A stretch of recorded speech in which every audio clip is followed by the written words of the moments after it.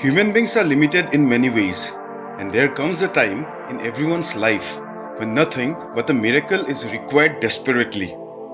It is at that time when human abilities such as wisdom, technology, and even money have failed to deliver a phenomenon of survival instincts. Therefore, we come across many such stories and happenings which have occurred in real life and with real people.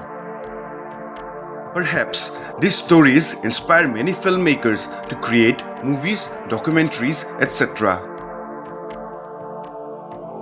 For instance, an English Oscar-winning director, Daniel Francis Boyle's movie 127 Hours is based on a true event and a character named Aaron Ralston, who was canyoneering in the Blue John Canyon in Utah Desert, where he was trapped for 5 days in the year 2003. The film showcases his experience about how he was forced to amputate his own right arm with a dull multi-tool in order to free himself. While Aaron Ralston himself wrote an autobiography about this incident entitled to be Between a Rock and a Hard Place. However, today we are here to discuss a similar survival story about a lady named Juliane Koepcke. She became famous at the age of 17. She was the sole survivor of the 1971 LANSA Flight 508 plane crash, who fell from 10,000 feet while strapped to her seat and suffering numerous injuries. Juliane was born in Lima, Peru on 10th of October 1954, daughter to German zoologist Hans Wilhelm Koepcke and Maria Koepcke. Her parents were working at the Lima Museum of Natural History when she was born. At the age of 14, she left Lima with her parents to establish the Panguana Research Station in the Amazon rainforest. Juliane was homeschooled by her parents, as she spent most of her time with them, roaming in the Amazon rainforest and learning survival skills. At the time of her graduation, the educational authorities disapproved, and she was required to return to the Dutch School of Lima Alexander von Humboldt to take her exams, graduating on 23rd of December 1971.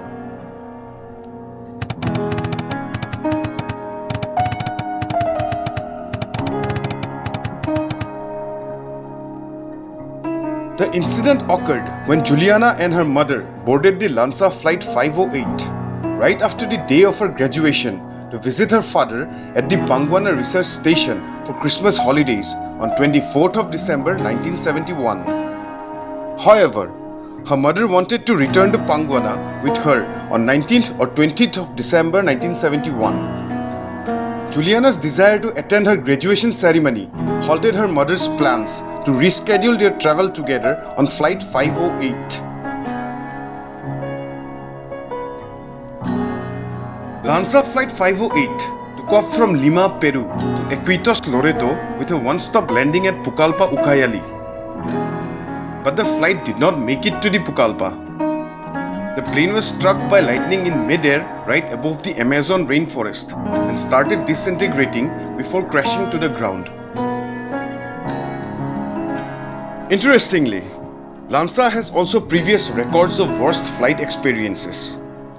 It was a private Peruvian airline that flew in the middle of the years of 1963 and 1971, operating mostly domestic connections and one destination in the United States.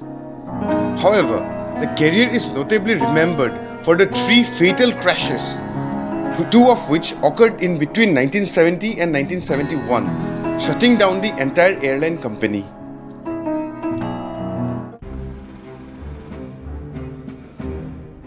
Well, initially everything was going all okay during the mid-flight, as everyone was excited to meet their families and loved ones during the holiday season. But all of a sudden, the plane entered into a hemisphere of heavy dark clouds, and 10 minutes later, it was obvious that something was very wrong. There was heavy turbulence and the plane was shaking. Followed with that, they saw a very bright light on the outer engine to the left. Juliane's mother said very calmly, "This is the end. it's all over. Those were the last words she ever heard from her. Right after that, the plane jumped down and went into a nosedive. It was pitch black and people were screaming. Then the deep roaring of the engines filled her head completely. Suddenly the noise stopped and Juliana was outside the plane.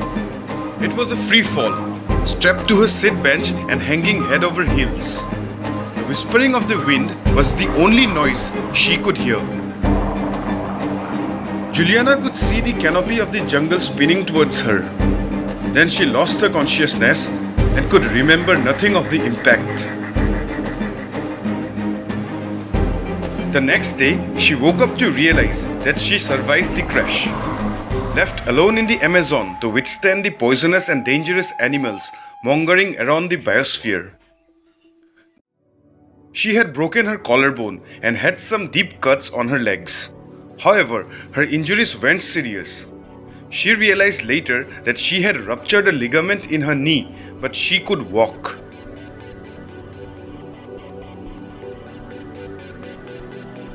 Being lost in a jungle is a terrifying prospect. There are several things that you can do to make your chances of survival easier. She found a small creek and walked in the water because she knew it was safer, as most of the creeks can lead her to a village, lake, or an ocean. As in the Amazon, it mostly rains, so Juliana kept herself hydrated with the help of leftover rain droplets on leaves and on tree barks.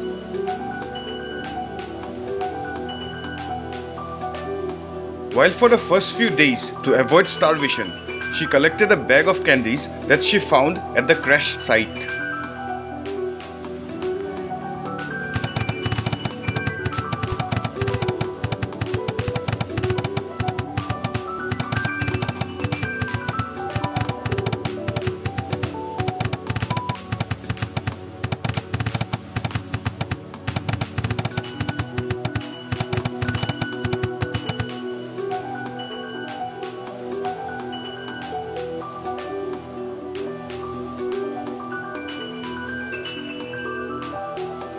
On the fourth day, she heard the noise of a king vulture, which she recognized from the time at her parents' reserve. Usually, king vultures only land on the ground when there is a lot of carrion, and Juliana knew it was the dead bodies from the crash. When she turned around a corner in the creek, she found a bench with 3 passengers, rammed head first into the earth. In search of her mother, Juliana touched the corpse with a stick. She noticed that the woman's toenails are painted. She knew it was not her, as her mother never polished her nails. Despite all the odds, she continued to move on with a hope of her rescue. Weak and tired, Juliana on the 10th day couldn't stand properly and drifted along the edge of a larger river she had found. It was at that time she noticed a large boat and went to touch it and realized it was for real. It was like an adrenaline shot for her. But then she saw there was a small path into the jungle where a hut was built with a palm leaf roof, an outboard motor and a liter of gasoline. She had a wound on her upper right arm, about a centimeter long. It was infested with maggots. She remembered her dog had the same infection and how her father had put kerosene on it. So she sucked the gasoline out and applied it into the wound. The pain was intense as the maggots tried to get farther deep into the wound. She pulled out around 30 maggots. After that, she decided to spend the night there. Following the next day, she heard voices of few Peruvian natives who assumed her to be the water goddess from a local folklore, a figure legend of a hybrid between water dolphin and a blonde, white-skinned woman. However, she was fluent in speaking Spanish. She could explain what exactly happened. They treated her wounds, gave her some food to eat, and later, on the next day, they took her back to civilization. During the treatment and recovery session in a hospital, she was found by her father with utmost relief. Following in the story for the next few days, her father, Hans Wilhelm Koepcke, frantically searched for her mother and his wife. On the other hand, the news of discovering her mother's body was declared on 12th of January 1972.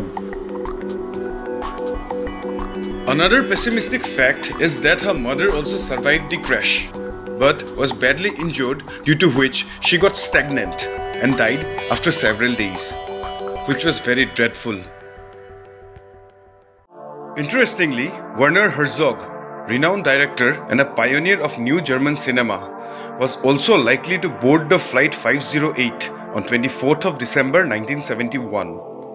Due to some issues, he had cancelled his plan and was saved from his final destination.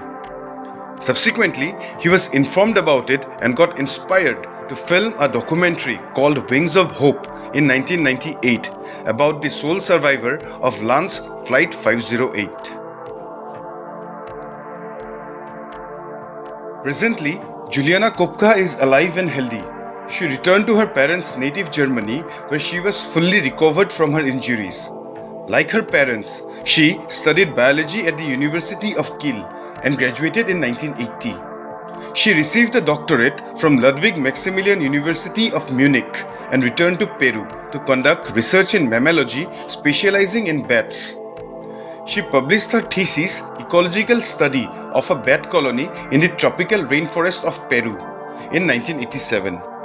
In 2000, following the death of her father, she took over as the director of Panguana. She currently serves as a librarian at the Bavarian State Collection of Zoology in Munich.